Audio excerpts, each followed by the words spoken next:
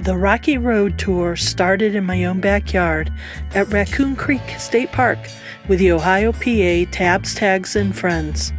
It's a lovely state park situated very close to the Greater Pittsburgh International Airport and directly in the approach path for arriving traffic.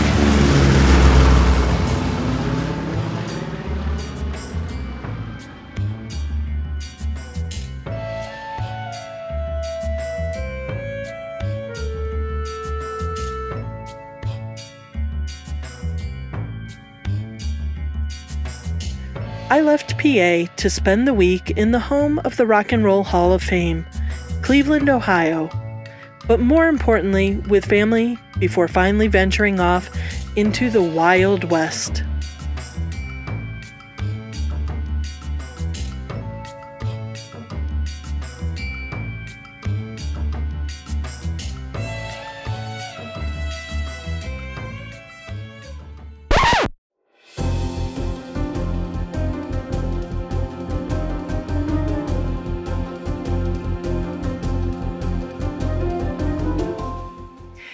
After spending the week in Cleveland, on Friday after work, I drove to Elkhart, Indiana, where I spent the night overnight parking at Cracker Barrel.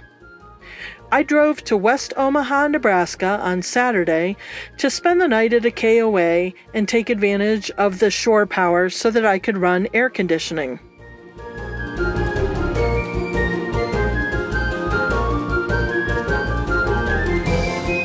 On Sunday, I drove through Nebraska and Colorado until I pulled into my campsite at Laverne Johnson Park in Lyons on Sunday afternoon.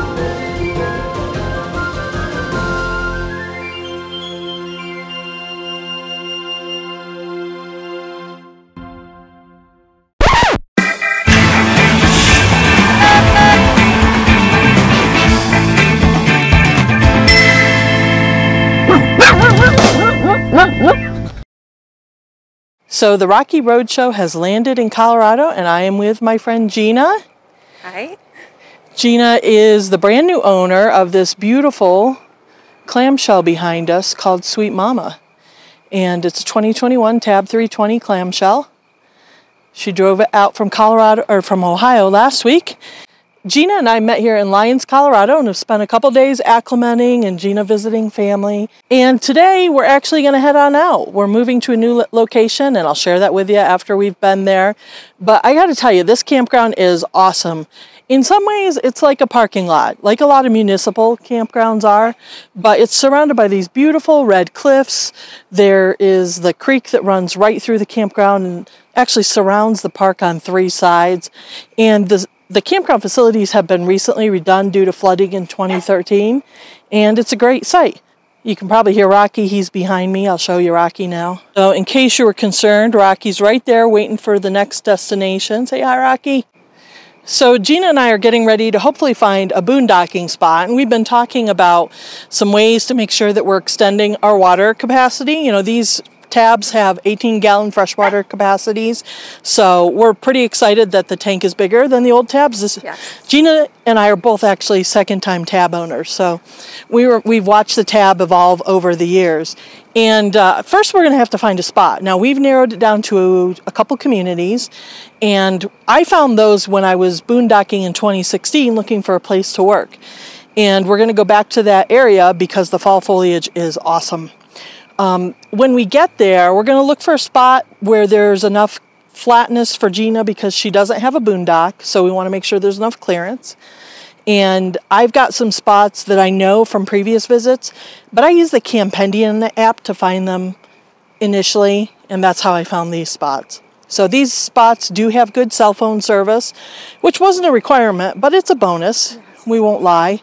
And we're looking forward to just seeing the foliage at higher elevations. A few tips for water conservation if you're boondocking. I carry a really nice spray bottle that I'll use for washing dishes, washing hands, rinsing off my toothbrush, and try to save the water in the freshwater tank primarily for doing dishes that I can't use just the spray bottle for, or for taking showers. We've actually brought some additional bottled water that we refilled here at the campground, and we're going to use that to hopefully flush the toilet with. So those things should help our water supply last. There are a few dump stations and other places to refill fresh water in the area where we're going, so I'm not too concerned. We're not going to be too far from civilization. There's a hardware store in town and a grocery store, so we should be okay.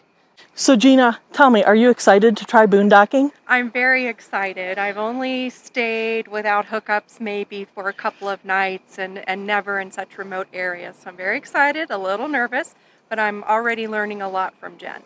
We're really looking forward to it. I love to be off-grid.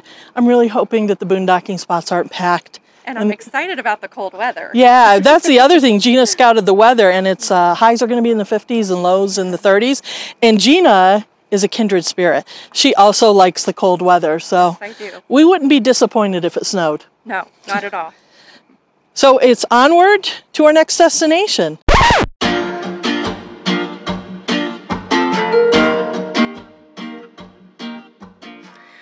As Gina and I left the Front Range, the rain began to fall, and it actually had turned to snow by the time we reached the west end of the Eisenhower Tunnel, although it was only sticking to the grass at that point.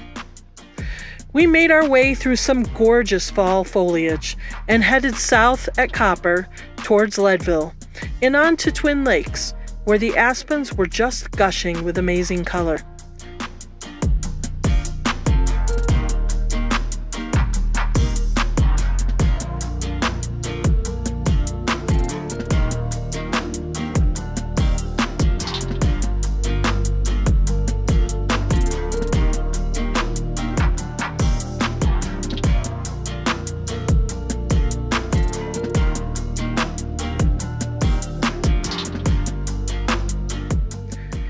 I quickly realized that this could be one of the best fall foliage trips I have seen. When we arrived at the reservoir at Twin Lakes, the brooding clouds over the peaks were nothing short of epic, and to top it all off, we scored one of the best boondocking spots in the state.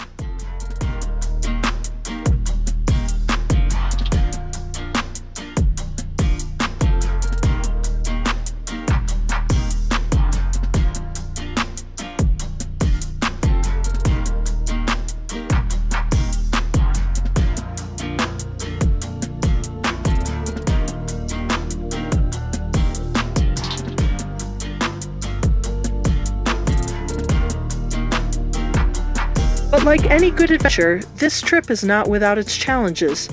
You'll have to tune in next time to see how we handled some of those challenges that we encountered along the way.